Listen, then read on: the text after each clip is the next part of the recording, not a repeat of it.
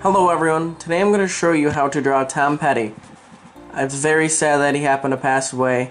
He was a really big inspiration in the music field, and I really enjoyed his music. It's just a shame to see him gone. So in this video though, I used mechanical pencil, some Tombow erasers, and I used blending sticks. You don't need all that equipment, you really don't, if you're going to make a simple drawing. You just need a pencil. But so I made the lips, then the nose, and then the eyes. That doing the lips first established where my nose is going to be, and then that established where my eyes will be. I made the eyes about one eye length apart roughly, so to make it pretty easy and symmetrical.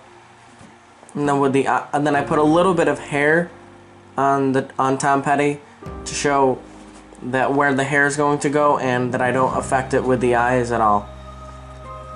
So now I'm going to make the lips a little bit more realistic by making the top part of the lip darker and then the bottom part of the lip lighter just by blending it and erasing it with my eraser. Then on the eyes, they're very simple. You just make your eye, in this case Tom Petty's eyes, a little bit squinted, so I'm going to change it to make him a squinted eye, and make the eye darker. But when you're darkening the center of the eye, the pupil of the eye, make sure that you leave a little white spot open so that it shows the glare of the eye, of like lighting and stuff. So whenever you look at someone, you see that there's a light glare in their pupil. Make that in your drawings too. Make it really realistic and really vibrant.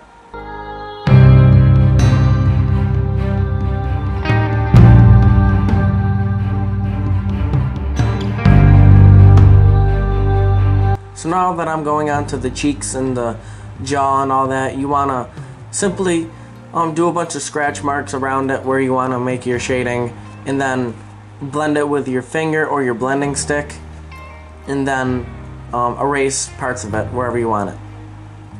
And now I'm on to the hair. The hair is very simple actually. You want to just do a bunch of streaks of hair in the way the hair is flowing. Smudge it by using your blending sticks or your finger, and then erase it so that it gives depth in the hair. And you want to repeat that process like 2 or 3 times and keep doing it until you like the hair. But don't look at someone else's drawing of hair. Do your own hair. You can get like the basis of how the hair is flowing, but if you try to copy the hair exactly, it just will not come out. So now I'm on to Tom Petty's a jacket and shirt and neck and all that. Very simple, just draw a neck, shade it, all that. Make it real easy, don't go hard on the neck. But I thank you all for watching this video today. Tom Petty is a really big inspiration, that's why I drew him for this week. I hope you guys like it. Please like and subscribe. Follow this link, click the subscribe button please. There will be many more videos here in the future. Again, thank you.